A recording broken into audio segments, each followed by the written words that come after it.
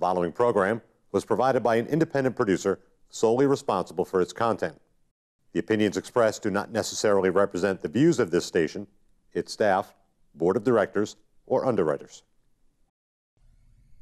Don't adjust your screen. There is nothing wrong. You're about to enter a world where the very concept of time is rendered obsolete by the sheer power of entertainment. You're about to enter the Boggis Hour.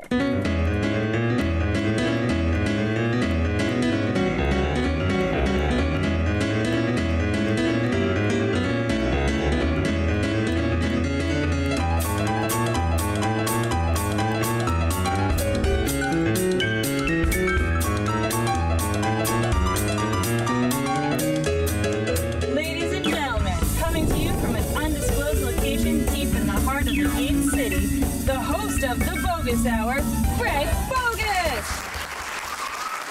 Welcome to this episode of the Boggis Hour. Very excited to have my guest. He's been on Last Comic Standing, Conan O'Brien Show, David Letterman. He's got his own Netflix special called Small, Dork, and Handsome. He's a comedian. He's a human. His name is Myq Kaplan. So here I am with comedian, human, Myq Kaplan. How are you? Great. Thank you so much for having me. Yeah, glad to have you here. So I want to just talk to you about stand-up comedy and how you made a living at it and how you got to become a comedian. Those are all secrets. Well, you're going to have to divulge something, all right? All right, you got me. This is gotcha journalism. So we'll start out with when you first started to become a comedian. You were going to school, you were a student down in Boston. Yep. Originally from New Jersey? Yeah, I grew up in New Jersey. And you went to school at Brandeis? Brandeis first, then BU for grad school. And towards the end of my undergrad career, I thought about, that's when I started applying to grad schools because I didn't know what I would do or wanted to do. I'm like, should I be a teacher, a counselor? I had, a philosophy major, a psychology major, all kinds of very useful practical things. I was like, I could really examine what I wasn't doing as far as a job was going, but so I applied to these grad schools because my dream was to be a musician. At the time, I played the guitar. I taught myself in high school. My parents have been music teachers. I played the violin since I was very young, so I've been doing music my whole life.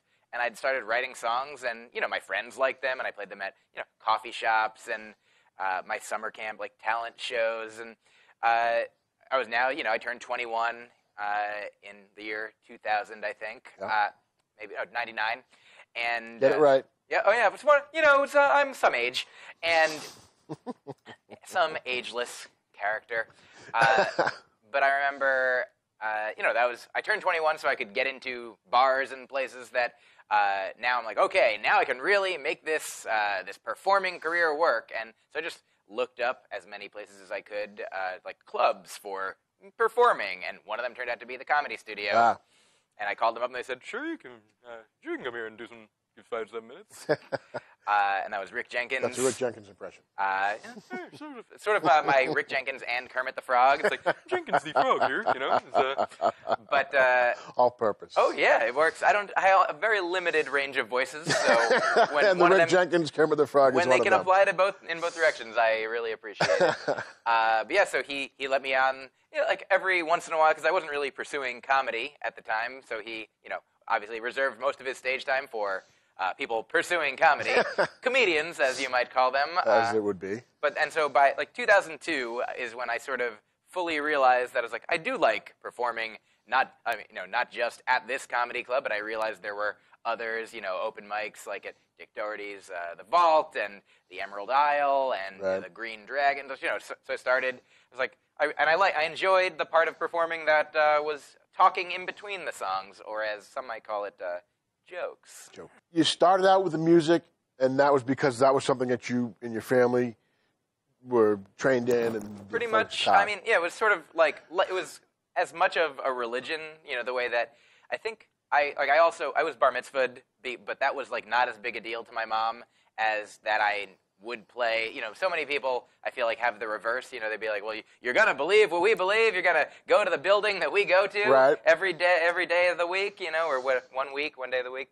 don't know how religion works. You know, Right. once a week, one week a year. I'm not sure. But for my mom, it was very important that I had this music, you know, in my as a language in my brain, in my life, and I hated it for a while.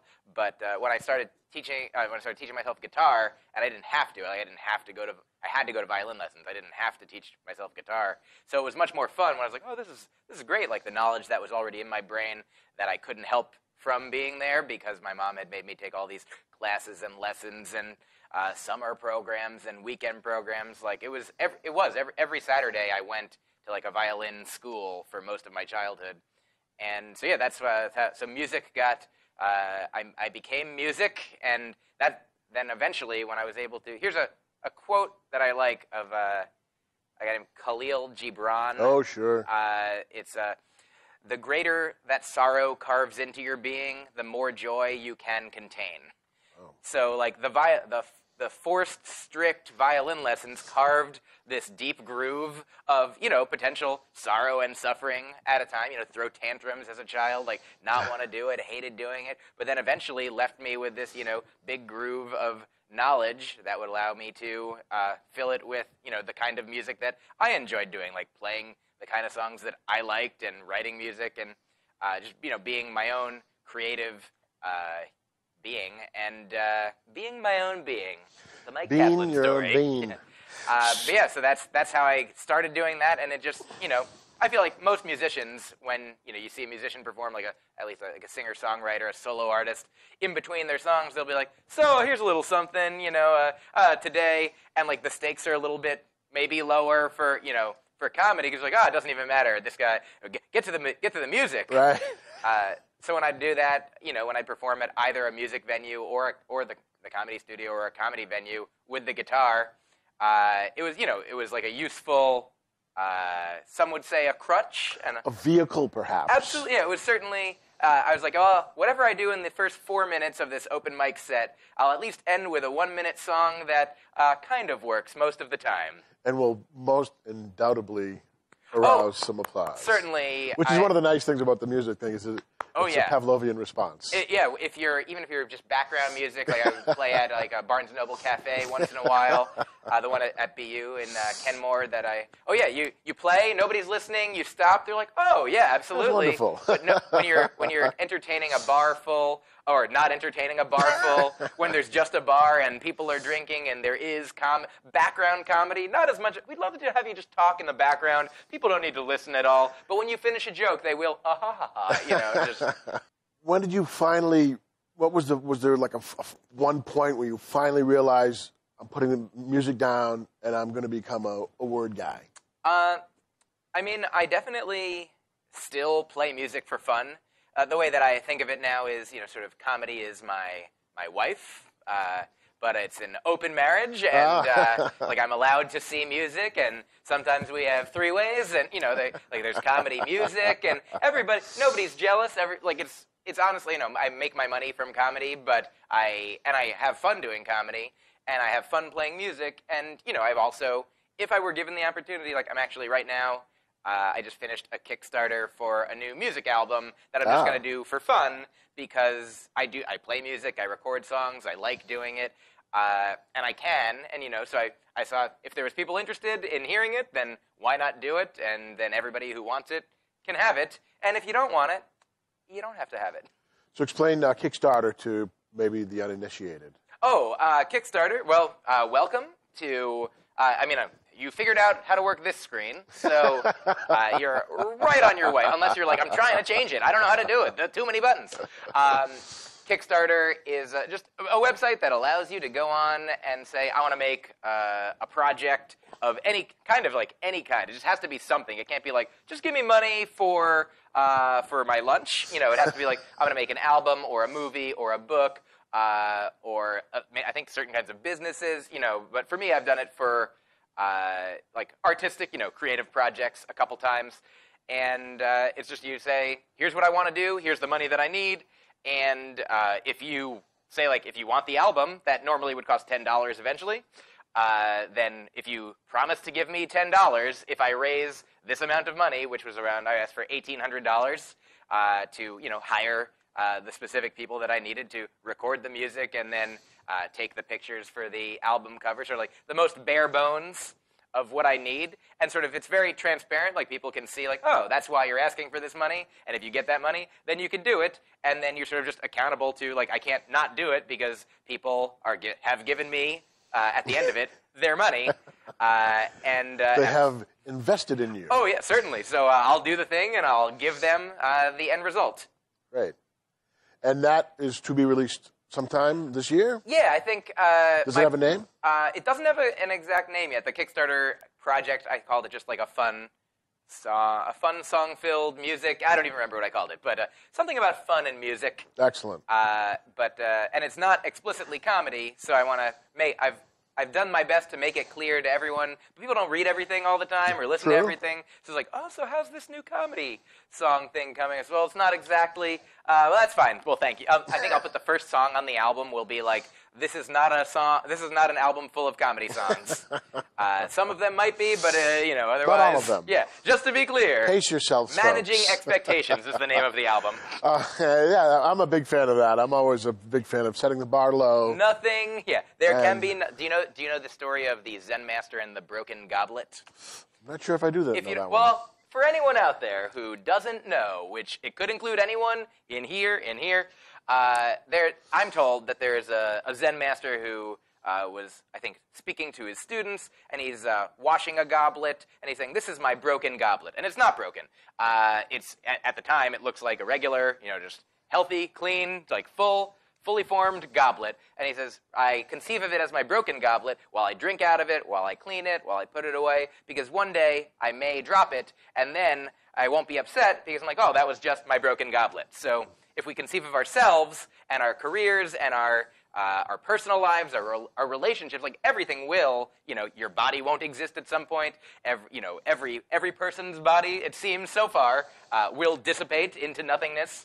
Nobody has beaten those odds yet. No, and so every job, every relationship, if you have expectations, if you're like, it's fine to hope for things, but if you conceive of everything that you ever do or could do as a broken goblet, then once it does break or doesn't happen, then you're like, well, fine.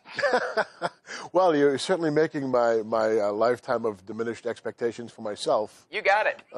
Feel like an accomplishment. You are achieving what I'm talking about.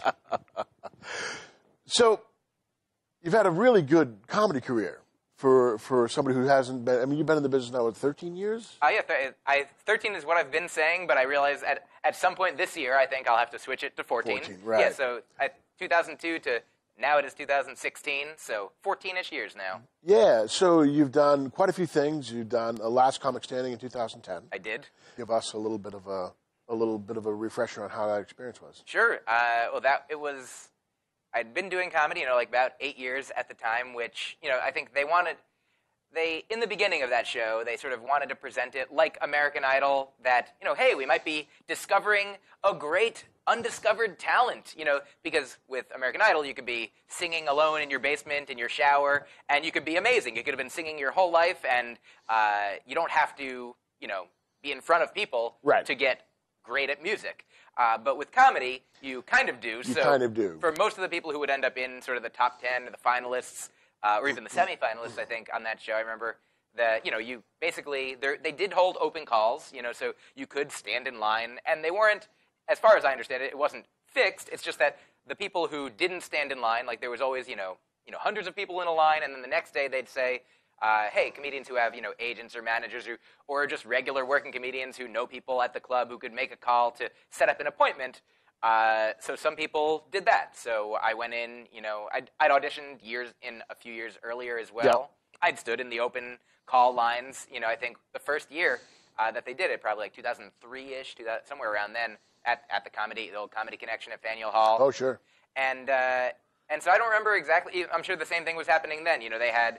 They saw hundreds of people in every city they went to. They picked probably 50, somewhere between like 40 and 100 people to come back and do a few like showcases at night. Like I think the year that I finally did it, I got picked, and I came back that night, and there was like 33 people on my show. Everybody's doing like 2 minutes, and then they had another one either the next night or the night before.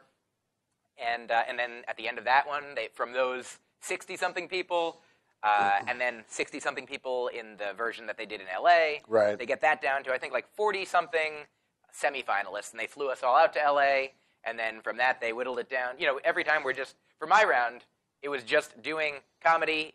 Every time you just do a few minutes of comedy, and the judges who my year were Andy Kindler, Natasha Leggero, and the late, great Greg Giraldo. Oh, wow. So, I mean, it was an honor. They're, people who know what they're doing and Right. know what they've been doing and Know how talking to- about.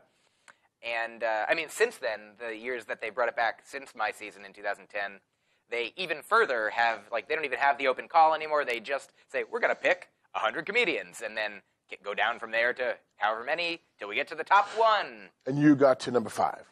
Yes, I was number 5 out of all of the people in the competition. So that's quite an accomplishment. I mean, certainly, it's funny. I remember when Doug Benson, a very funny Yep. comedian I like, did it several years earlier, and I think he got knocked out around number 6. You can't compare stats year to year. There's differentials, and also everything is subjective. But Correct. I remember him making a big deal. He was like, humorously and, sort of just playing into it, being like, I'm the 6th funniest person in the world. And so for me now also, sadly, the person who came in 4th was Myq DiStefano. I mean, that part's not sad, but he also passed away. So Right. technically now I'm number 4.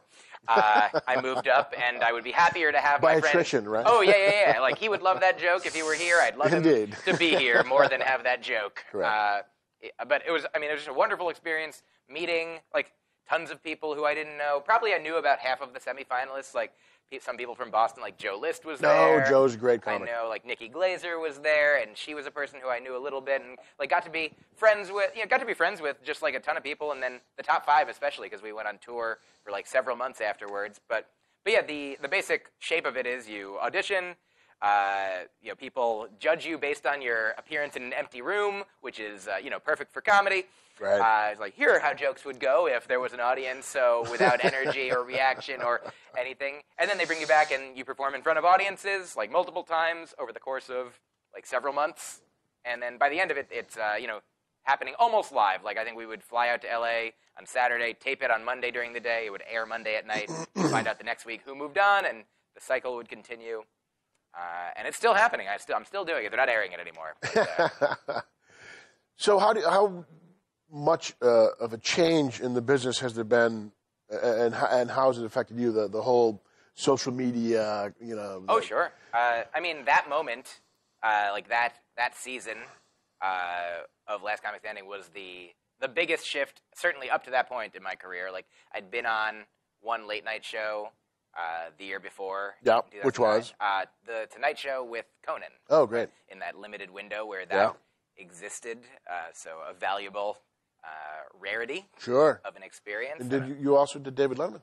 Yes, I did Letterman afterwards a couple times between 2011 and 2014, That's I great. think. And I got to do a number after that. Up to that point, I'd done one 5-minute thing on Comedy Central, on Live at Gotham, which was also, great, all great opportunities that I was grateful for. And they helped me sort of get bookings and get attention from some. I went to the Montreal Comedy Festival.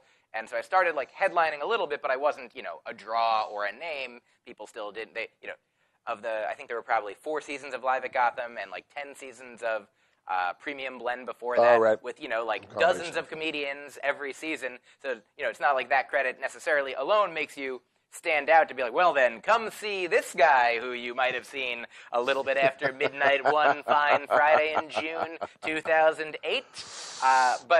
So Last Comic Standing was a thing that, millions of people watched every week. And so and that probably got me, I'd say, more Facebook friends than I could have as friends. So I converted to a fan page. So then there started being thousands and thousands of people Right. rolling in over the course of the next years, that now when I do go to perform, in different towns, there are always people who come out and say, I first saw you on Last Comic Standing. So that was definitely a nice launching pad for people knowing who I am.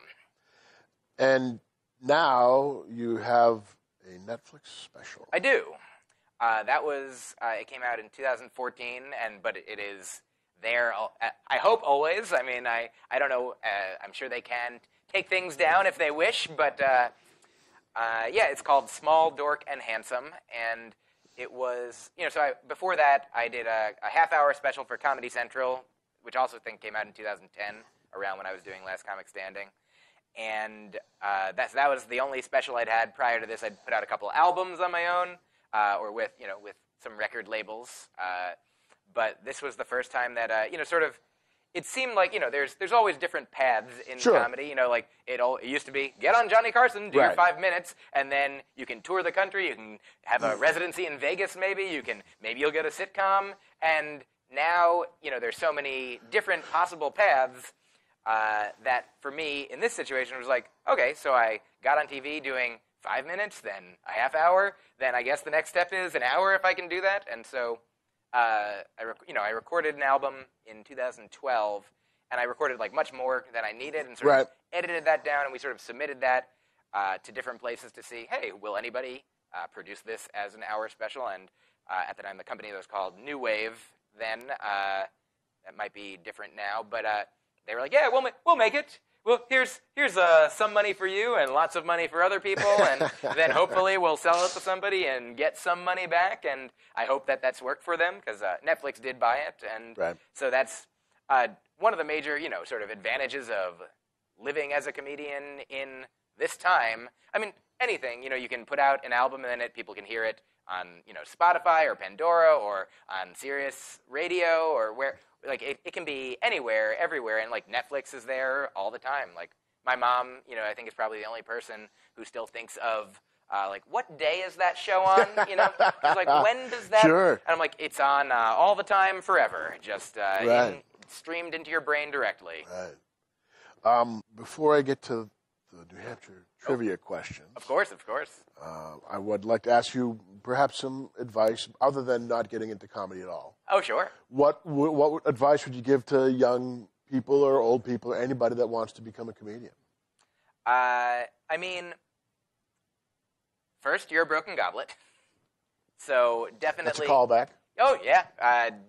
Anything, like, nobody is guaranteed anything in this or any business. I mean, sometimes people are afraid, like, when people talk to me, they're like, people who have, say, like a 9-to-5 or like something that, they have a 401k, they have an IRA, they have retirement accounts, they have, job security. They know where their money will be coming from, theoretically, 6 months from now, while I might know, like, where one of my dollars is coming from at that time. But providing that club doesn't close. Exactly. But here's the thing is, we've seen in the past at least 10 years or different times throughout history, but sometimes even the jobs that people think are secure, like, are no longer, like my parents were both teachers and my grandmother was a nurse. My grandmother worked at the same place 37 years. Right. And that is not the commonality, that's not the norm today. Very rare. So even, for people who had jobs at like the big banks, like Wall Street, like the places where, like, the job is money. Like, so certainly, there's always going to be money. Money's got to be a good job to get into. Like, but even then, like, those jobs fall away. Those companies, fall apart. Right. So if even the most secure of job possibilities isn't secure, then why not follow a dream? Why not try to do? Because it's also, like, it might take years and years to get good enough at comedy or whatever creative thing you want to do that you'll get paid at it. There's no guarantee. But also, like, if you want to become a doctor, you got to go to 4 years of college, how many years of med school, residencies, internships. Like, you're putting in how much money and time, like, at least, 10 years and many dollars. Like, this way, save that money, invest that in your comedy internship, and then this is the thing I saw Eugene Merman say once. He's like, try to do it for 10 years. And if after 10 years it didn't work, then you can quit. But there's no reason, there's no guarantee, like, especially because something as subjective as comedy, like, people say that Louis C.K., when he started, was just like some super weird guy who no one thought was very funny, and like to hear him tell, like, stories about, DJ Hazard helping him out because, like, I would help him with the room, and so he'd give me some stage time, and I'm very grateful because I wasn't good, Like, that's the thing is, I saw Richard Jenney say in an open mic documentary once, he's like, if you're just starting out, I mean, go watch this documentary. You see Richard Jenny say it, but I remember him saying, like, if you're starting out and you think that you suck, and you feel like you suck, and every audience seems like you suck, and they're telling you that you suck, you're probably on the right track, you know? So basically, just if you want to do something, start doing it. Like, you know, look into who is doing it, see what they're saying, like people who you like, people who are succeeding at doing it. Every comedian that you might enjoy, I mean, every comedian who's succeeding in some measure, whatever it might be, whether they're on TV or just touring, not even just touring, if they're touring, you know, if they're doing comedy for a living or even not for a living, but they're creating art that you enjoy, listen to what they say about how they did it, and the answer is almost always going to be just, they did it. They just started doing it. Like, should I take a class? Should I read a book? You can. You don't have to. You can just go to, if you're in a town where there are shows to see, go to those shows. If there's a club, go to that club. If there's an open mic, find out how to get on it. Just, I mean, the main answer is just to do it, because you won't do it by not doing it. So we've reached the point where I give you some New Hampshire trivia. Of course. And we'll see how studied up you are. We'll start out New Hampshire trivia with Myq Kaplan. Which of these is not a town in New Hampshire? Okay.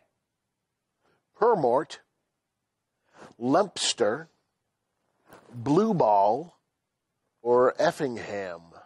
Now, Blue Ball and Effingham sound so silly that I don't think you made them up. Those must be real ones. So the other two are Permort and Lempster. Lempster. Lempster also sounds like a silly real thing, so I'm going to say that Permort's not a town. Ah, good guess, but it is a town. Is it Lempster? It's a very tiny... Nope, it's not Lempster. Oh, is it Effingham? Those are all three New Hampshire towns. So it's BlueAll. Blue Ball is a Pennsylvania town. You got... it is a town. Okay. I see what's happening. You tricked me. I did. Next. How long is the New Hampshire coastline? The New Hampshire coastline is 13 miles. Well, according to my stats, 18 miles. Now, here's what I'm going to say. Okay. Is I did a show last night in Portsmouth, New Hampshire. During which there was a segment of the show where I have a joke that talks about like different trivia facts, and I sort of get trivia facts from the audience, and somebody in Portsmouth definitely thinks it's 13 miles. Which one of these famous people was not born in New Hampshire? Musician, performance artist, G.G. Allen. Christian Science founder, Mary Baker Eddy. Singer, songwriter, Mandy Moore. Actor, humanitarian, Leonard Nimoy. I'm going to say Leonard Nimoy. You're correct. All right. G.G. Allen was born in Lancaster. Mary Baker Eddy, Bow. Singer-songwriter Mandy Moore, Nashua, right here. And Leonard Nimoy was born in Boston. Aha. I accept. What was the name of the 1981 film shot in New Hampshire and starring Henry Fonda, Katharine Hepburn, and Jane Fonda? Is it What About Bob? On Golden Pond? On Golden Blonde? Or Peyton Place? Now, I'm sure I'm being tricked again, but I'm going to say On Golden Pond. On Golden Pond is correct. And here's the geek bonus. Okay. In the original Star Wars film, Luke, Leia, Han, and Chewbacca get stuck in a trash compactor in the Death Star. Do you know what the number of that trash compactor was? Ooh. I am, I guess, sad/glad to say that I don't. It was 326-3827. Oh, is that a phone number?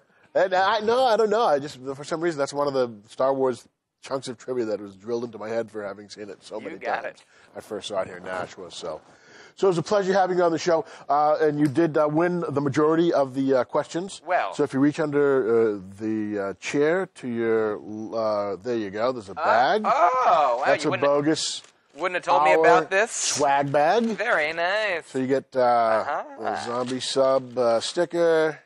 Very nice. Yeah, that's a comic book made in New Hampshire. Wonderful. And then that's, and that's great for the toast. Oh, sure. And that's also made in New I'm Hampshire. a fan of cinnamon. There we go. So, Myq Kaplan, appreciate it. Thanks for coming on the Boggis Hour. Thank you. And hope to have you on again sometime soon. Same here. Cheers. Much appreciated. Thank you.